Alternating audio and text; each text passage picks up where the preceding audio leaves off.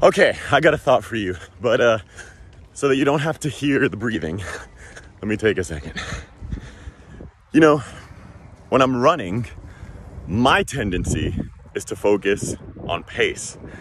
And I'm a bit of a hustler by nature, and I know I'm talking to some people who might be hustlers as well.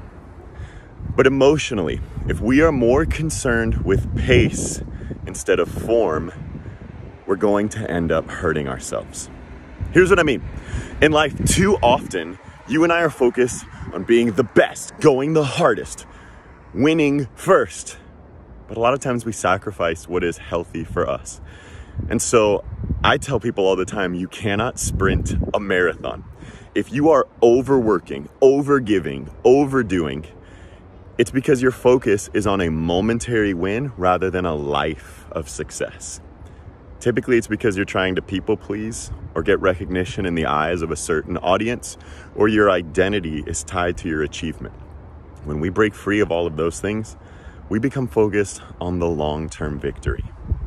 This is a marathon you and I are running, and pace cannot be the only focus. We've got to focus on form.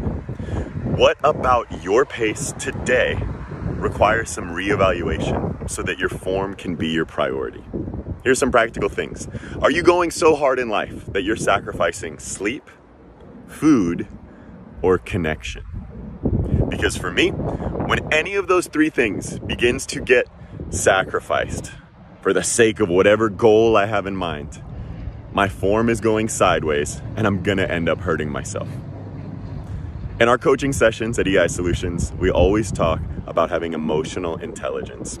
And one of the best ways I can express that is planning for healthy form instead of focusing on fast pace. Because in reality, proper form emotionally is always going to increase your output.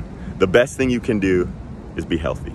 So take a second, reevaluate, are there some ways that I have been overdoing it? And if so, let's find out why so that can be healed and you can get out there and do what you're made to do.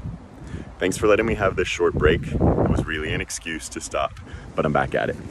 Peace.